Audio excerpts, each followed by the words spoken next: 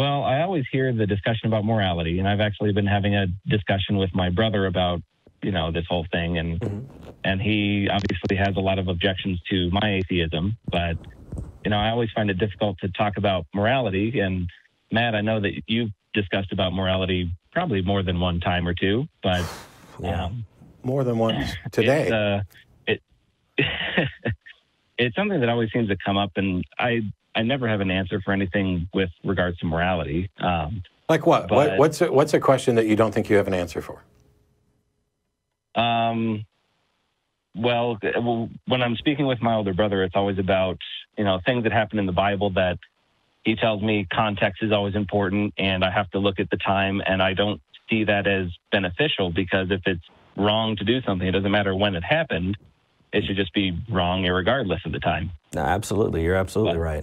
You can't justify, I know, Matt's, your favorite example is slavery in the Bible. That's the one I go to most of the time. And you're absolutely right, too, because, well, no, I'm not going to take your point. Go ahead if you want to present it. No, it's fine. So the big thing, Nick, is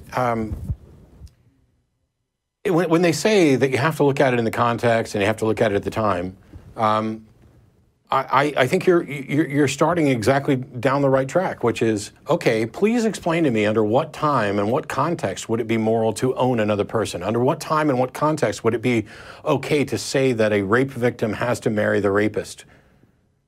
How is that in any way a good thing? How could it ever be a good thing? And if the most common line that you'll go down is, well, God had to talk to these people in terms that they understood. This was an archaic society.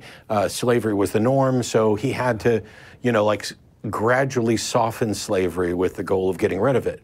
And that's patently absurd. How weak-ass is their God? If he can tell you not to eat shellfish and mixed fabrics, certainly he can tell you not to own people. Yeah. Right. What kind of weak-ass God are they worshiping that can't tell you that, hey, he's going to give you all the instructions about right and wrong, but on this one big thing, it's just too complicated for people to understand. So he's just going to let them keep having slaves and kind of gradually soften it. Does that make more sense in the context that there is a God who's teaching people about morality, or does it make context in the sense that here's a bunch of people who don't have the first clue about what we understand about morality, who are just making excuses for their own behavior and then attributing it to a God? I know which one sounds more plausible to me. Have you heard the excuse of, well, where else would these slaves go? They have nothing, and what difference does that make? Yeah, and you also heard bullshit arguments.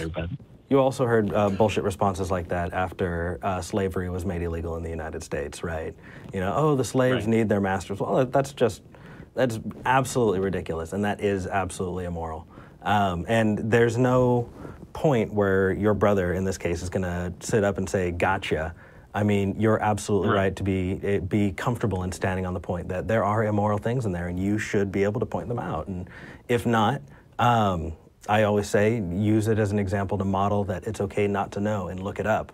And I mean, you really can't get too much further than that. Nick, I'm seeing in the notes that you had another question. So I love, what do you got? I love the topics on the show. I always enjoy the discussions about morality and everything, but my older brother is, he's a scientific mind, and, I had a very long conversation with him, and one of his large cruxes for why he believes is because of the second law of thermodynamics. And I just thought, well, that's sort of a strange thing to bring up. Yeah. And I know the topic of morality comes up an awful lot when discussing, beliefs or non-beliefs, but have you ever run into arguments from scientific standards of why people believe of closed systems and entropy and all this other stuff? Yes. Yeah, it's actually, so the second law has actually become kind of a joke because it's only, young earth creationists would use it for a while. And I believe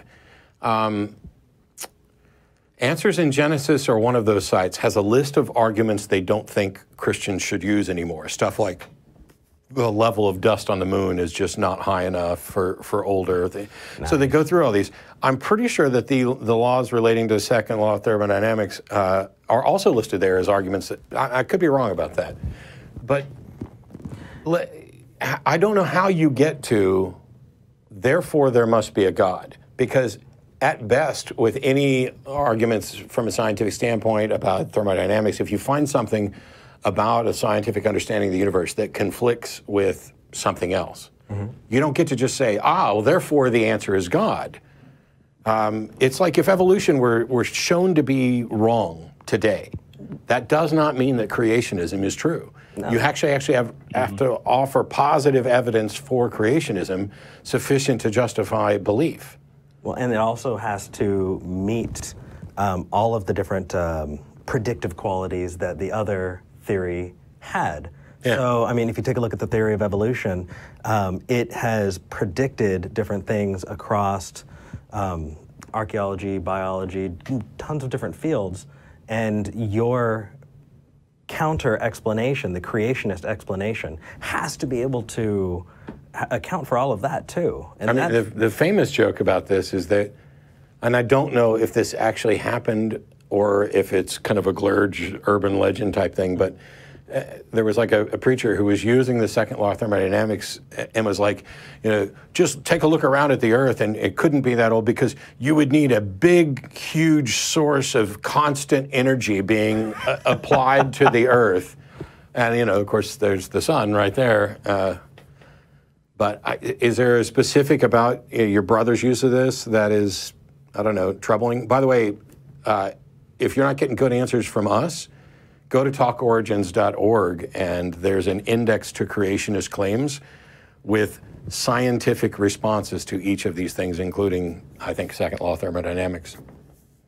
Well, no, the main thing that, you know, was his contention was the thought of, well, is the entire universe a closed system? And, you know, I try to look locally at just the sun-Earth system, and I know it's not closed, and it just feels weird to try to apply something that only seems to hold true for closed systems and somehow apply it to systems that are open. And you can use it. I can't see the connection of therefore God must exist because of this. So, and I'll probably talk with, I'm doing an event with Lawrence Krauss next weekend, and I may talk about this a little bit too, so thanks for prompting a discussion. But one of the things is, whether or not the universe is open or closed is irrelevant to whether or not our local system is open or closed. In just the same way that whether or not our local system is open or closed is irrelevant to whether or not the plumbing system in this house, in this building, is open or closed. So if it only applies to closed systems, and you at least know that this system is closed, then it applies. Whether or not it applies to the entire universe is a separate issue. You don't get to kind of extrapolate and just go, well, you do the same thing with the first cause arguments. Well, there had to be something before this. Well, there had to be something that caused this. Well, there had to be something that caused this.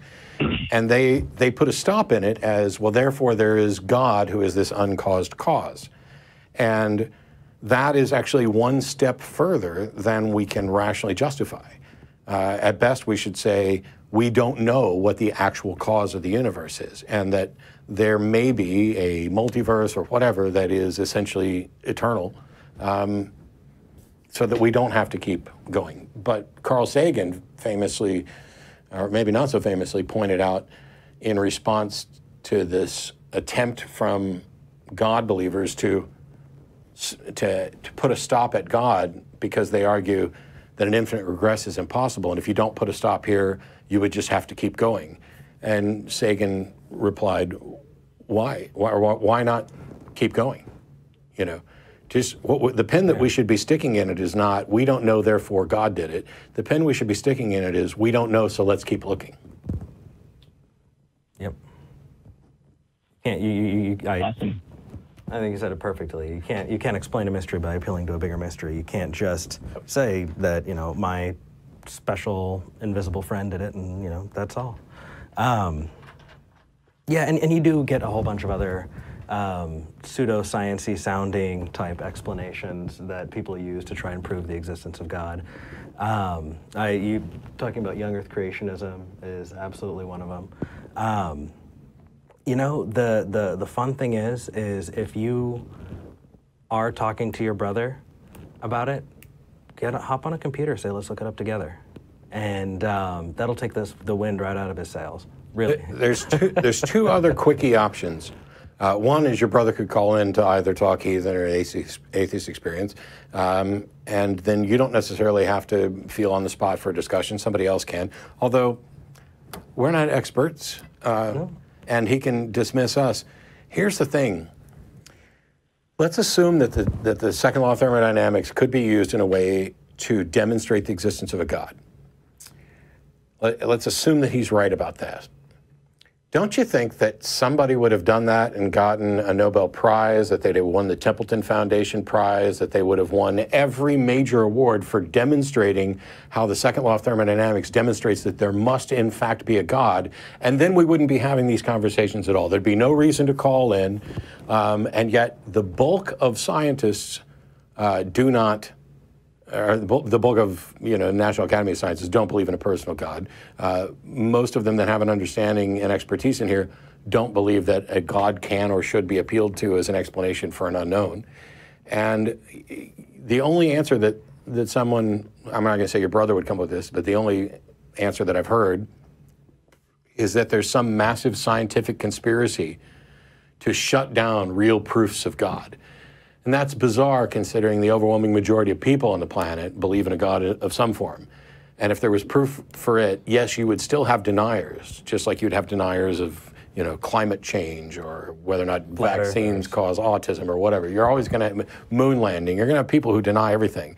But the idea that everybody involved with the Templeton Foundation who are actually working to prove that God exists are in on this conspiracy so much that they wouldn't give an award.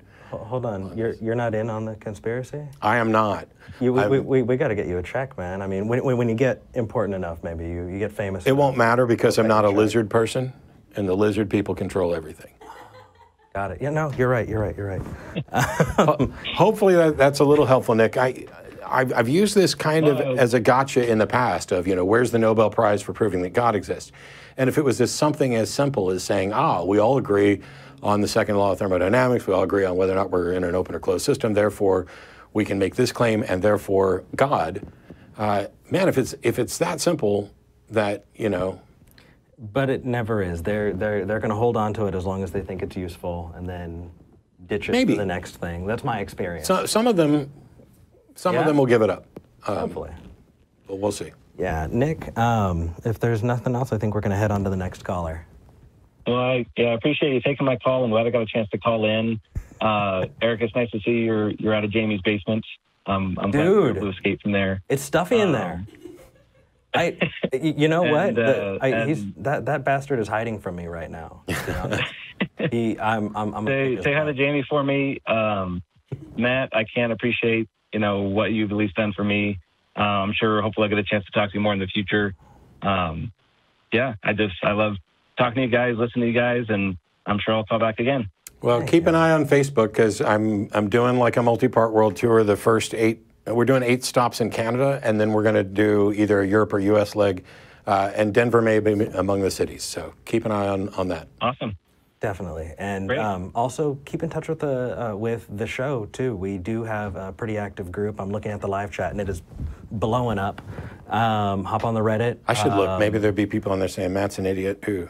Reddit.com/r/talkheathen, talkheathen.com. You can look up Talk Heathen on Facebook, and I really want to get that community aspect going. I want people to be able to contribute and help, especially if they see something that I do that's really dumb. And want to counter it. I started describing a fallacy that was absolutely wrong on episode 2, I think. And someone right away online was like, dude, what the hell are you talking about? I was like, I screwed up. So this will make you feel better. This is actually one of my favorite anecdotes of all time. Russell and I were doing an episode of the Atheist Experience, and a guy calls in and asks us, what do you guys think about the ontological argument?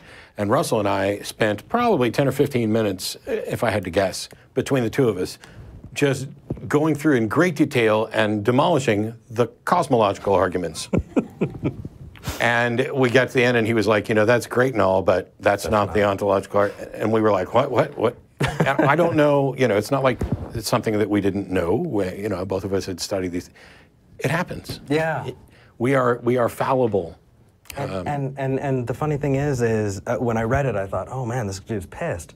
And I replied, hey, you know what? You're absolutely right. I was wrong. They replied back, hey, awesome, cool, fan of the show, you know? But so you never really know. But Nick, we'd absolutely love to have you in the community. So keep in touch, all right, man? I appreciate you taking my call. I've recently had just been more open about my atheism, and you guys have all helped a lot with me getting there. So I appreciate the call. Rock on. Thank you, man. Happy to hear it.